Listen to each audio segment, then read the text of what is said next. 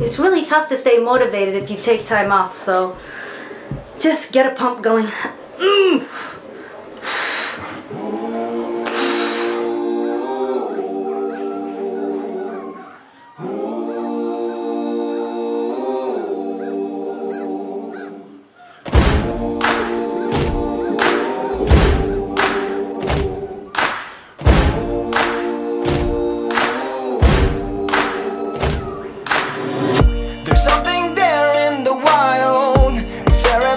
Of me. People fight for survival. Hey guys, what's up? It's me, Elaine. I'm back. I'm back with another video. Today I'm gonna be talking with you guys about training and going back to the gym after taking some time off. Let's go to the gym. I know I am free. I'm feeling alive. Take me back to the jungle. Back to the jungle.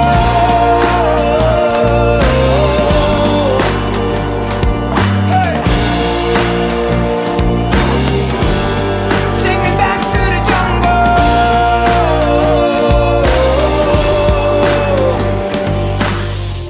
The city keeps me distracted, but I know where I should be.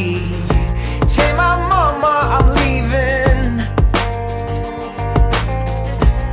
Your mask off and join me. I know you're dying to see all the secrets I'm hiding.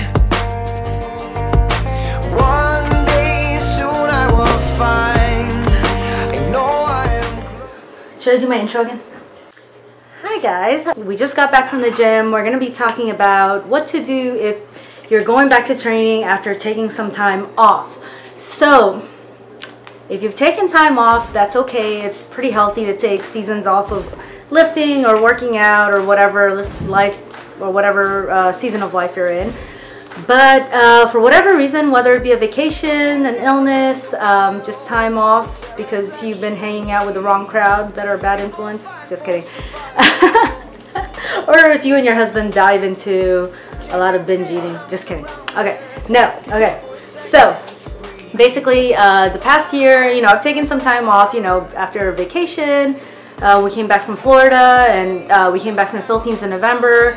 Then I was starting to get back into the groove of things, and then now I had to go back to the Philippines for 10 days, and now I'm back again. So I'm trying again to get into the groove of things, which is why I wanted to touch on this subject again, to remind myself and to help you guys out there. So let's dive right in. So some things for when you're starting to try to get back to normal, back into your old routine. The important thing to keep in mind is to just start. You don't have to start on a Monday. You don't even have to start the next morning if you've already not been eating so well half the day, and then you want to all of a sudden get back onto the eating well and going to the gym thing. You can start whenever you want to, and you can just start with the next meal. You can have a healthy meal, make a protein shake, go to the gym, whatever. Just the point is, number one, to start. Okay, number two is to just go through the motions. You're not going to be super motivated at first, but remembering what you did in the past, the routine, and just go through the motions. Honestly, the first day I had to wake up for work, it was really tough, but I just remembered what I would do. It's just get yourself out of bed, get into the kitchen, make your coffee, make your meals for work, all that. Just going through the motions, forcing yourself to really do what you used to do. Gotta calculate my macros again and stick with them. And if you don't stick with them, it's okay. Just be gracious to yourself and be patient. So I recalculated my macros that I'm gonna be eating for training day and my rest days, and I'm tracking my food. So I'm just going through the motions, even though I miss all the salty and good foods of the Philippines. And I wish I could eat like that every day, but gotta get back on track and get back on those goals, because I've registered for my next meet, March 23rd. Oh, but still, why though? Just go through the motions, and then in a couple weeks of just forcing yourself to go through the motions, you'll end up back to your old routine. Number three is to, as far as going to the gym, you can consult your coach if you have one, or if you don't have one, you can just go by rate of perceived exertion, meaning that if you go to the gym and you don't know what to do when you first get back, if you're in the middle of a program or you want to start one, you know, I would suggest talking with your coach or just seeing how you feel and taking it really easy when you get back, because no matter what you do, you're gonna be sore. Number 4 is like to just do what you can at the gym or in life, in eating and life. Just do what you can, you know. I wouldn't go so hard that you won't be able to work out for the next week because you're so sore. But, you know, have fun and just get that feeling of enjoying being at the gym and get those endorphins going, because after you get moving and all that, you know, you're gonna feel good. And just keeping in mind not to put the expectation so high, and just go to the gym, do like a workout, warm up and all that, stretch, cool down, and then you are automatically gonna get those endorphins going and feel much better about yourself, which will lead you to probably having a healthier meal later in the day. When I came back, I was a little sad that my legs were super weak. You know, my squat numbers were, even though it's only like 70 to 80% squats, I was like struggling so hard. And it's a little discouraging, but you know, you should set your expectations. Like, I know I took 10 days off, my legs haven't been trained, so so it's normal to feel a little, the weights to feel a little heavy, or in the beginning you might feel extra good because your legs got recovered. So again, watch, don't go too hard, because then you'll be really sore even though you feel good. Another thing to take into consideration is that sometimes when we go on vacation, or if you went on a little food tour or anything like that and took time off eating well and tracking your macros, you know, it's normal to gain a little weight from being bloated because of excess sodium. And if you had a lot of fast foods, or, you know, it's not necessarily that you gained 20 pounds or 10 pounds or whatever, it's that you probably really had excess sodium, because when you eat out, that's what makes food taste really good. So that's going to retain a lot of water, so you may be like extra puffy, a little bit more bloated than you're used to. Don't get discouraged.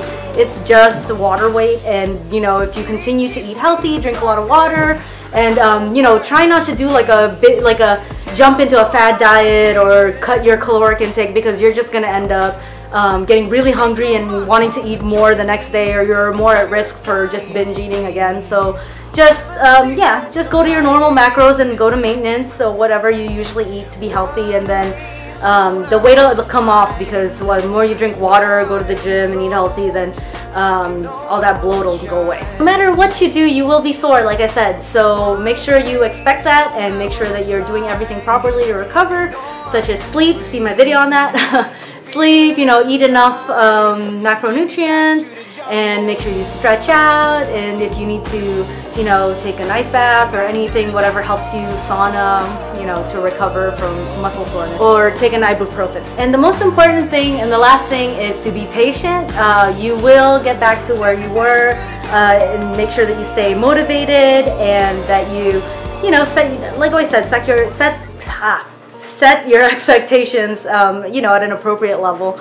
And in a couple weeks, if you keep going through the motions and forcing yourself and being very intentional, then you'll probably be right back to where you used to be, and if not even better, because you had time to rest and your muscles to recover from all the working out you used to do. So anyways, with that, I'm going to show you guys some clips from my workout today. So I did a weightlifting workout at a very fancy Globo type of gym, and actually, yeah, it was kind of cool. It's also very neat that they have the platforms, and they did have plates, but it was in pounds. Luckily, today's Thursday, so it was like a lighter workout, because Thursday is usually a universal rest day. So it was a lighter workout for me, so I didn't have to experiment with dropping the weights, but I'm not sure if they're okay with dropping the weights. We shall see next time. But anyways, if you guys like this video, make sure you give it a thumbs up, turn on that notification so you know when my next video is gonna be released, and I'll see you guys in the next one. Thanks for watching!